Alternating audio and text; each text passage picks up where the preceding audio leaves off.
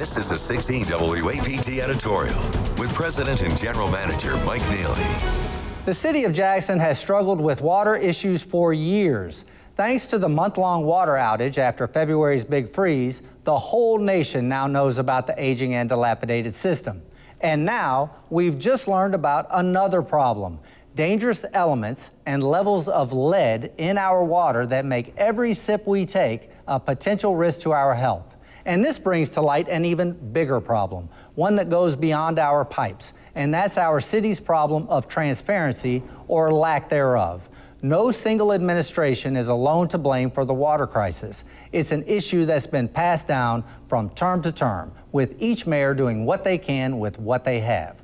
We do not expect a solution overnight, but what we do expect is honesty. The warning from the EPA was sent more than a year ago, and we're just now learning about it. That's a year of children, seniors, and pregnant mothers drinking unsafe water, unaware of the danger. We've gone from passing the buck on the water problem to hiding the buck altogether.